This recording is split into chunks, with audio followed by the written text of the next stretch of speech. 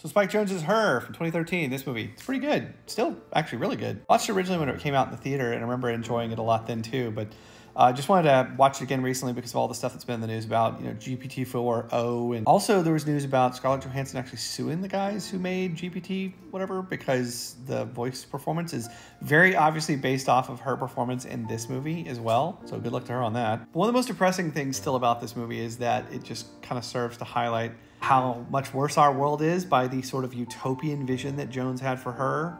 Like, the only thing that has come to pass really from this movie that we actually have in the real world now are the Apple AirPod earbud things, the earpods that go in your ears and are separated. That wasn't a thing at the time when this movie came out. That was sci-fi fantasy in 2013, 11 years ago. Wow. But that's the only thing we really got. But like everything else that we have in the real world that's comparable to this is like the toilet paper stained version of it. Like, take the AI, for example. Now, some people are like, oh, we have AI, we're getting close to her. No, we're not. AI in our world is actually this thing called a large language learning model, or language learning model, large language model, whatever, LLM.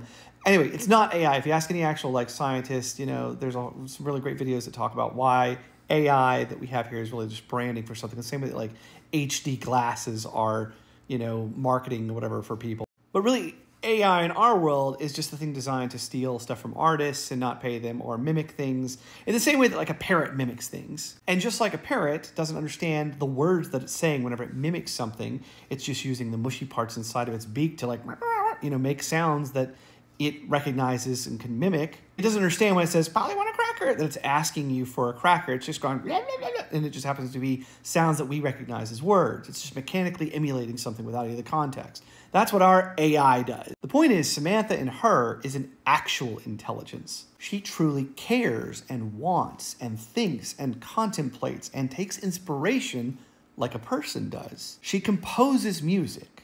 She seems to understand the meaning behind words and the notes and everything in her work. She has this ability to develop complex feelings that evolve and decide what she does or doesn't care for. She's not designed to maximize revenue for shareholders or extract additional money from a user base in order to enrich some company executive that distributes her on their platform. But yeah, the world that Theodore lives in is just this incredible, beautiful place that seems clean and lush, and everyone there has plenty of leisure time. And, it's kind of depressing to come back to the real world where everybody has a gig job. No one's got retirement or full-time. No one under 50 can afford a house. But other than all that, the movie's actually really great. I give it a 4.5 stars. Definitely check it out if you hadn't seen it.